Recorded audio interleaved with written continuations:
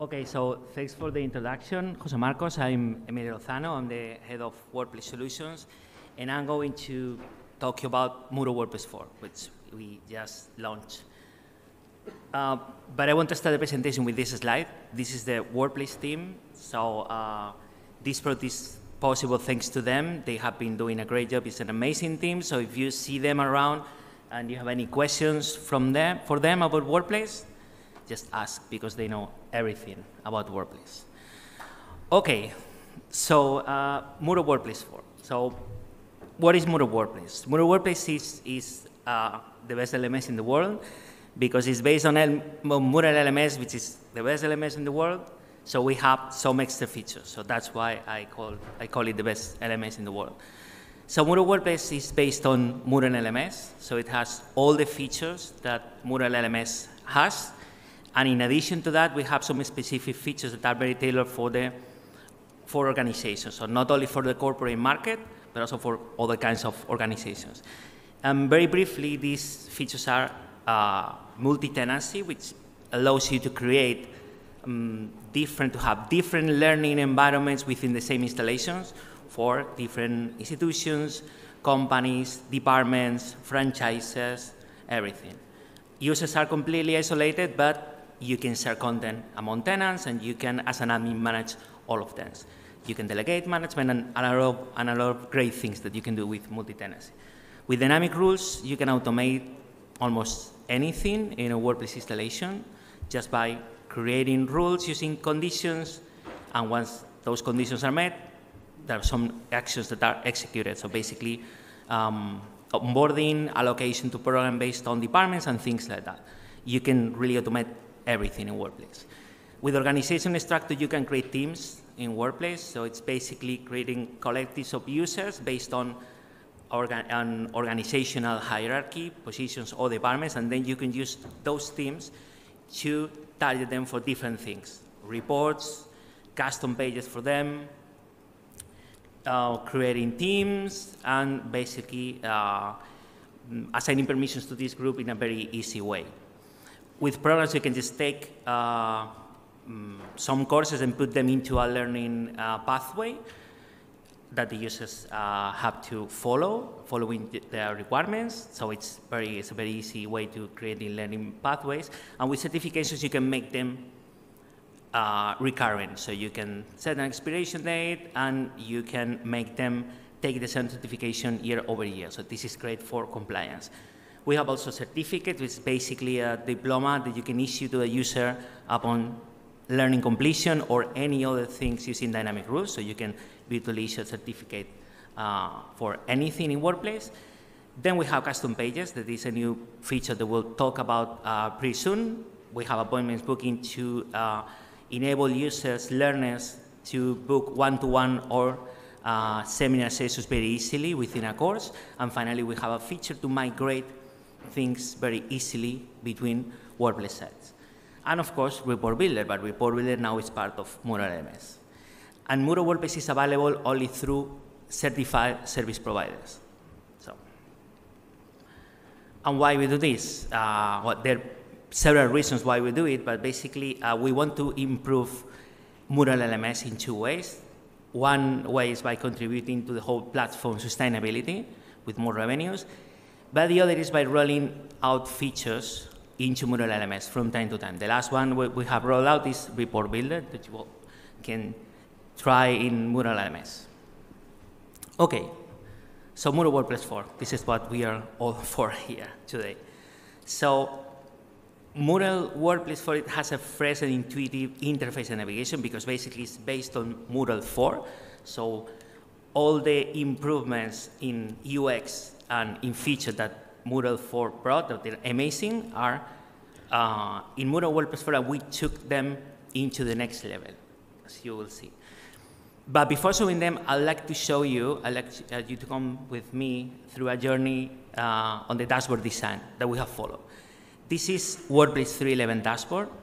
So at that time, when we launched WordPress 3.11, we focused more on the features themselves, on how they were and how programs should be, a learning pathway, certifications, and so on. Because there were no place where we could put these features in Moodle LMS. We had to invent it. So we decided to put them on the dashboard, so it was very easy for the user to access to it, and we focused on the features. But the dashboard was quite busy. So you can see that you have the teams. Okay, I cannot use both things at the same time. So you have the navigation on top. The dashboard was responsible on telling you about the completion of the program. The program is part of our certification. This is the completion criteria for the certification. Then you have a bunch of courses there with completion, courses and program mix. So it was super busy for the user.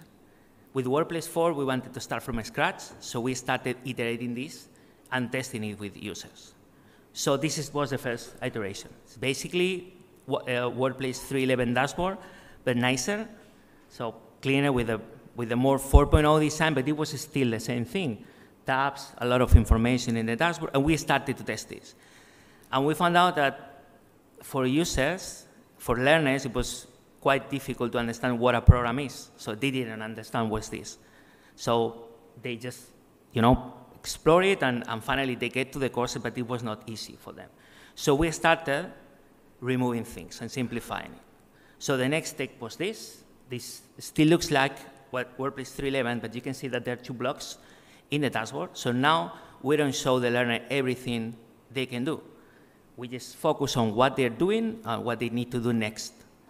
And we continue testing this until we get to this. So this is WordPress dashboard by default.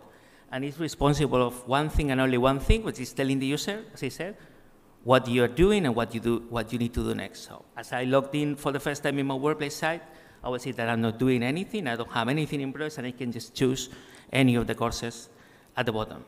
And that's it. I will discover what programs are, what are the courses I need to take in the programs. I will discover them later, but at least I know exactly what I need to do. And we could do this. This is the dashboard. Sorry, before I move on, I just wanted to say that this is the dashboard by default, but Moodle WordPress is based on Moodle LMS, so the timeline, the calendar, and all the blocks in LMS are still available. So if partners or customers, they use different approach on courses, more like LMS with fixed dates in all activities, like more academic, they can still use the Moodle LMS dashboard, or they could combine both. And of course, in WordPress, the dashboard is fully multi-tenant, so you can have a default dashboard, or each tenant can have their own dashboard. So another of the improvements we've done is streamline the login page. It's very similar to Moodle LMS, but it includes one key thing, which is the multi-tenant authentication. So in Moodle LMS, in Moodle WordPress, sorry, you have authentication plugins, and you can configure them by tenant with different configurations. It's also slightly different, so you know that you're logging into our WordPress sites because the design is different. So my courses page.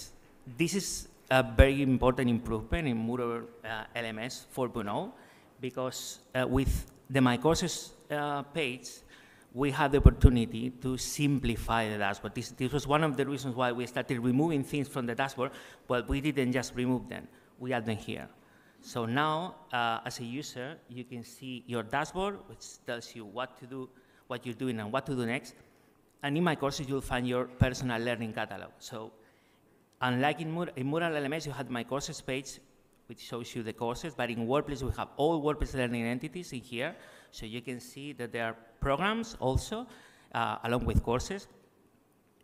And courses or programs, if they are overdue, they show this badge. So the user knows at a glance what is overdue or what is about to expire, or expired certifications and things like that. So this is very useful. So users will come here to find their learning, if their past learning, or to explore the programs they are assigned to. So this is a key part of the new user workflow in WordPress. And from here, you can get to the program page. This is another new thing in WordPress. In WordPress 3.11, programs didn't have any specific page. So programs were just in the dashboard, and all the information was shown there. In WordPress 4.0, following the trend with the My Courses page, we wanted to create a specific page for the programs where we could show all the information. It's very similar to the program page, but for programs. So it has two parts. The first one is the cover page. So the first time you get to a program, before you actually get into that program, the user will see the program cover page. In this program cover page, user will see the information about the program, the relevant dates for them, because this is relative to the user when they're supposed to complete this program. And if this program is part of a certification, they will also see it. Certification within the relevant dates. And then the program structure. So they can have a look at the program before they actually get into it. And once they get it, they get into the program page. So in the program page is responsible for the navigation through the programs and through the sets and courses, sorry. So the user can easily navigate through the whole program structure, see all the sets, what are the things that they need to do to complete that program or that set, and what are the things they need to do to unlock different courses. So they can easily navigate through the program structure. And they can find the courses that they have recently accessed here. The information they saw in the cover page is always available in the information tab. So they can just check there all the dates and all the relevant information. And we have replicated this structure also in courses. So courses have also a cover page. So again, the first time you get into a course, you'll see this cover page with information relevant to the course. If the course, whether the course is part of a program or not, course summary, dates, files, custom fields, everything. And they see this before they get into the course. So if they need to enroll into that course, they'll see it as part of the enrollment page, or if they have been enrolled or they can just access to the course, they will see it in a Moodle form. So they always see this cover page. So they get full context on when they are. And it's important because when they get to a course, if the course is part of a program, they'll see there, this course is part of a program for you, and they can get to the program from there. So this is part of this work we're doing to explain the users what programs are, or at least help them to understand that gradually, so they don't need to see everything in advance. These pages that I just shown you are the first step towards a learning catalog, because we needed to add all these elements so we could then make them part of a learning catalog, make them public, connect them with e-commerce, different enrollment methods, allocations, and so on. So this is the first step towards that. And the navigation through these program pages, the My Courses, it's very quick and intuitive, and especially in the program page, because everything is done almost instantly. So you don't need to wait, for the page to load. So the experience is very nice for the user. Okay, so another feature, new feature in Workplace, are the custom pages. So custom pages is a way for admins to create dashboards for specific audiences. So basically, what an admin does is creating a new dashboard, adding blocks there, configuring an audience, and make it available to those users. I'll explain you how it works. But this is a custom page that I just created using Workplace 4 with report builder, report block, and that's it. There's nothing else. So you can see that in the main navigation, you'll see the My Site element in the navigation. This is the custom page that you're seeing, and it has a report showing courses within categories with the last course, the online users in the platform, and the last course's completion everywhere. So the user who have completed the course, which course, which users, and when they completed it. And this is everything created with report builder in Workplace. So users can create global or tenant custom pages. If you create that custom page globally, it will be available in all tenants, or you could make them specific to certain tenants. So it's just creating, it works very similar to all the pages in WordPress. You just create the page, and you can duplicate it and move them between global and local. And once you have created the page, just get there, turn editing on, and add your blocks. So you can add blocks as if you were adding blocks to the dashboard. All blocks that are available in the dashboard will be available here too. And finally, you configure the audience.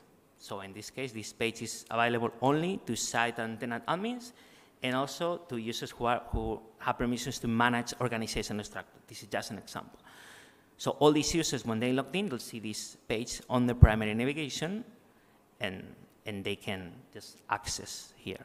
So this has many possibilities, countless possibilities, because our partners, all the developers, can create their own blogs or reports and add them here, and tailor them only to specific audiences they can have, whether it's a dashboard for the sales department, learning department, admins, teachers, or whatever.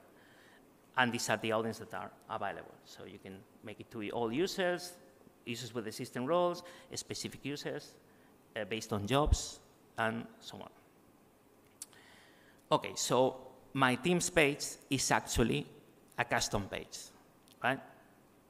So in Workplace 3.11, we have a Teams tab. So managers, when they log in into Workplace, they show the team overview block with information about their teams. We have completely refactored this feature, and we have turned it into a custom page. So now, by default on install in Workplace, a new custom page will be created.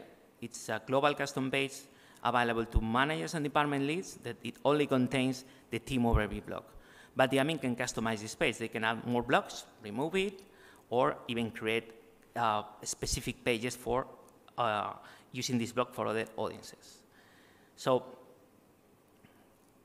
let's see it in detail.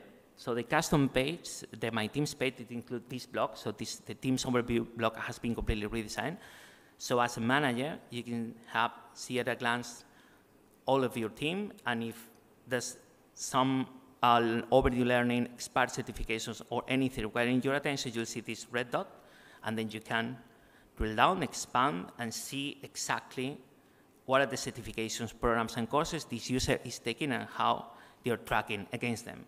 And you have access to full reports of everything, certifications, programs, and courses. So at a glance, you can just have a view of all how your team is tracking against the learning goals. And if you're a HR manager, you could see the whole company and filter, and using advanced filtering to find exactly what you want. As part of this block, we have also redesigned all system reports in Workplace. So now the certification, program, and course progress reports make more sense, and they are more similar, or they're more homogeneous than they were before. And we reuse these reports all around. So right now, reporting in Workplace is more consistent within my Teams page. Okay, so the app. Obviously, we have the Workplace 4 app, which is also about to be released. And the Workplace 4 app supports all the features in Workplace 4, and also can be branded as usual. But there's one thing that makes it special. This fully multi-tenant. So with the app, you can have a single app for all the tenants in your institution, your installation, or you could have specific apps for specific tenants. And this is something that we have introduced recently in the app. And finally, about the new features in Workplace, I wanted to highlight that Report Builder is now in LMS, as you all know. This took us a lot of time, but we wanted to do as part of our commitment with Moodle LMS, because we really wanted to improve reporting across the whole Moodle LMS product, because with Report Builder is a way that you can just make it more consistent with system reports, and over time, all the reports in Moodle LMS will be converted gradually to Report Builder, and that way all reporting will be more consistent. And with Report Builder, developers can create reports for their plugins much more effectively, and it will be easier for the user to report on those plugins. So that's something that we thought would be a great improvement for LMS, and that's why we did it. In Workplace, we have done a tool, so Workplace takes care of upgrade of reports. So it always automatically upgrades report from previous versions to the newest. And if there are any conflicts, we manage them, and the users can edit the reports and convert them manually. Okay, so this is Workplace 4 at a glance. If you want to know more, if you want to try it, we are at the products bar, and we have a stand over here, so you can just reach out to us, and we'll love to give you a demo of Moodle Workplace. So what is next? So this is the shorter term priorities in Workplace. In case you don't know, we have a product advisory group with partners, so we decide with them what has to be done next in WordPress, what are the priorities for the next 6 to 18 months. So I didn't want to give you more visibility because we're going to focus on the short-term priorities and probably we'll discuss again and assess all the priorities. So we're doing this continuously. But what I can tell you is the next big feature to come to WordPress will be the learning catalog. That's something that will be coming next, probably in 2023. For sure in 2023, but it will be probably early 2023. And we're going to add charts in Report Builder. And then we'll focus on improving even more our multi-tenancy feature. Priorities might change, and they will, because we discuss this with our PAG on a timely basis, but this is what I can tell you. Learning Catalog will be for sure the next big feature to land in Moodle WordPress. And that's it. Oh, 10 minutes. So if you want to get a demo, we have our service providers all around, so just go talk to them if you want to Moodle WordPress for your institution. They can give you a demo, or you can reach out to us in the product bar, and we'll be more than happy to show you what we've done. So, any questions? Thank you very much, Emilio. Yeah, thank you.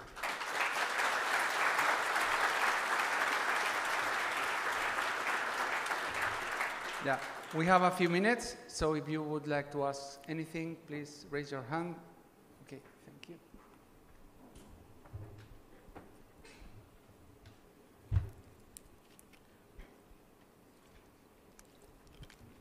Could you tell me if certain activities that are standard Moodle work better in this workplace than others?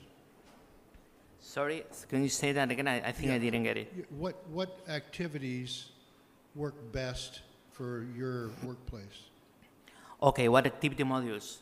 Anything. So, because WordPress can be used in any environment, so basically the same thing that worked for you in LMS will work in WordPress. We have one activity model that is exclusive to WordPress, which is the appointments booking module. But apart from that, it really depends on the institution or the organization which is using it. In the organization sector, usually the courses are quite different. So they're mostly quizzes, scoring packages, mostly that two things, and resources, but I'm mostly focusing on that. Okay, I just have one more question related to that. One of the problems we have is computer literacy. So do you have a fix for that? I wish I had it, but okay. So basically anything that works with LMS works with Moodle. So if you have a solution for that in LMS, it will work in WordPress. Thank you. Another, yeah. Here there's another one. Yeah.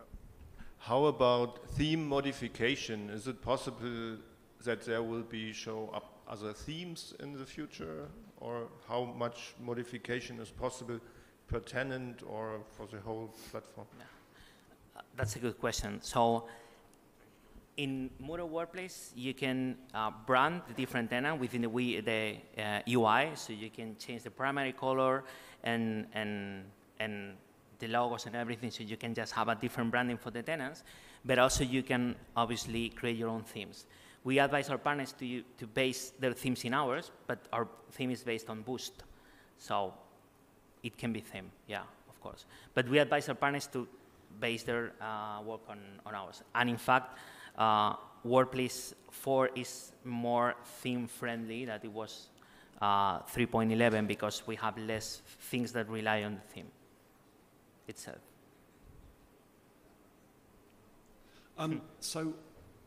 It's obviously really exciting seeing these features make their way back into Moodle Core. Report Builder is fantastic. What's next on the roadmap for that? Good question. So we don't have a roadmap for that. So basically we decide on a one-by-one basis, and it depends really on what is coming next. But we always want to keep and need to keep Moodle WordPress value proposition intact for our partners. So that's a balance we need to make. But if you're asking about the next feature to come to Moodle LMS, we don't know it yet. We haven't decided yet. We're just exhausted after releasing Report Builder.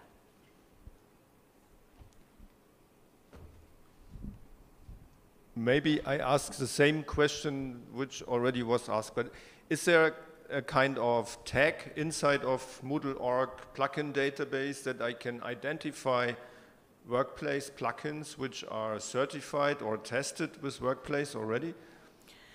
Okay, so it's great that we have Marina, our architect, there, because she has a session after this, so you can ask her more questions. But basically, so we have in the plugins database, we have a batch for the Workplace ready plugins. It doesn't mean that the plugins that don't have that batch don't work at all at Workplace, but those are the plugins that our partners have tested thoroughly, and they know they work without any issues. But most of the cases, the plugins will work out of the box. We just need to make sure that if there's a plugin, that they work well with their features. But something they just work well, but they could work better if they had a deeper integration with Workplace. So it's likely that any plugin that you can pick will work in Workplace from the community repository. Okay, I think we have time for one more last question. Hi. I have two questions. Sorry, hijacked that one. So the first question is if you have thought about integrating the groups in your report builders and dynamic rules, like when you select a rule to have a course, then if you have thought of nesting it to groups. That's my first question, and then I can go to the second one. The second one is about the organization structure. If you have thought of like nesting it even more, so that people that are department leads or managers, they don't all receive the notifications for people that are in smaller departments, and that there's actually some stop in how far the notifications go. Okay, so the first question about groups, I'll be quick. So dynamic rules is highly customizable, so it has an API our partners can extend, so they can create virtually conditions and actions of their own as part of their plugin development. But we already use groups in some conditions. So as far as I can remember, you can enroll people directly into course groups, and there are other things around groups that are already available in dynamic rules. And regarding the question about organization structure, right now you can do three things. So you can give permissions to report on people, to receive notifications, and also to manage allocations to programs and certifications. So a manager can allocate people from their teams into programs and certifications if they have these permissions. We have some improvements in mind. There are some in our tracker. And one of the things will be like navigating through the organization structure, so you could see easily what people is in each position or department. So changing the way you navigate through the organization structure. But that's just an idea in our roadmap. Okay, time's up. Thank you very much. Well, as you can see in the screen, if you want to know more about Moodle Workplace, please go to our sponsors. They are our partners that are over there, and they can give you a lot of information about Moodle Workplace. Thank you very much, Emilio. Thank you.